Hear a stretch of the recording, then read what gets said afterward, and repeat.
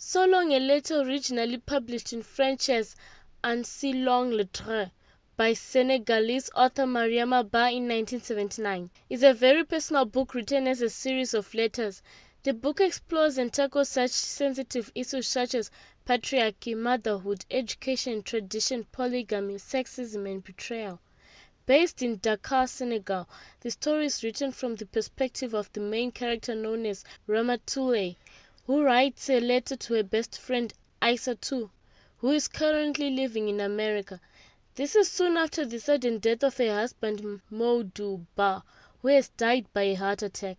Ramatoulaye writes the letter while she is going through a mandatory 4-month and 10-day mourning process that every new widow of the Muslim Senegalese culture must follow.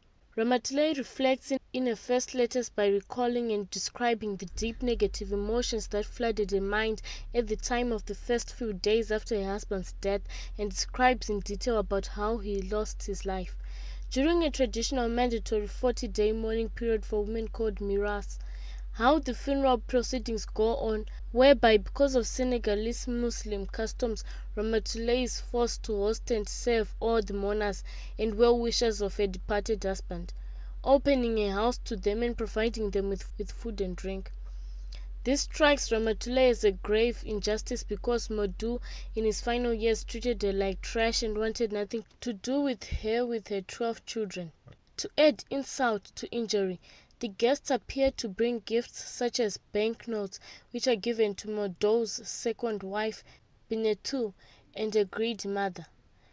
She then turns her attention to the love marriage life she shared with her husband from the beginning of their relationship, where they were genuinely in love and never thought anything would come between them.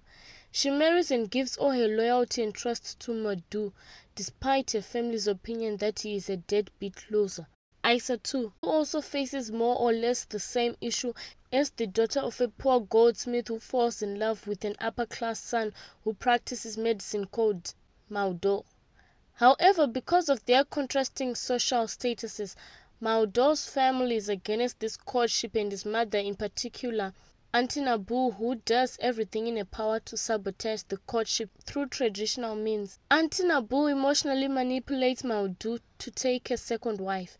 However, unlike her dear friend Aissatou, who refuses to embrace this despite her husband's sincere pleas that he will only always love her, she divorces him, focuses on her education, receiving a degree in diplomacy, and moving to America to work in the Senegalese embassy. As for Ramatoulaye, her marriage begins falling apart when her young daughter Daba befriends Binetou, who dates older, wealthier men nicknamed cold sugar daddies, who are older married men who are dated mainly for financial convenience. However, to Ramatoulaye's utter shock and heartbreak, it eventually turns out that the main sugar daddy Binetou was running around with was her very own husband Modou. This was after Binetou is forced by her parents to leave school so she can be taken care of by an older man who has money. She does so and is now said to be Modou's second wife and her co-wife. Ramatoulaye is heartbroken to bits by this treachery.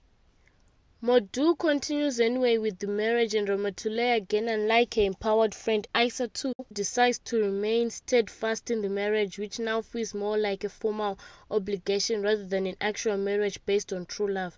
She now stays for her children. When Modou dies, Ramatoulaye must strangely handle this new strange oppressive situation of mourning a man who betrayed and abandoned her simply because it is a traditional norm.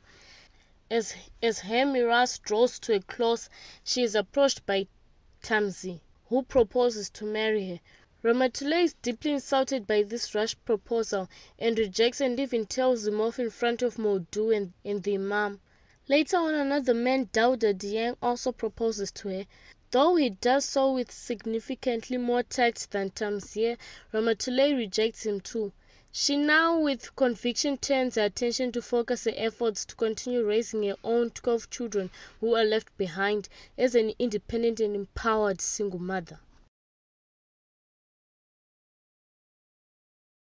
If you have an African novel you want to see Dudu summarize, do not hesitate to comment below. Don't forget to subscribe for more original great Afrocentric content like this. Thanks for watching Mimsy Dudu Summaries.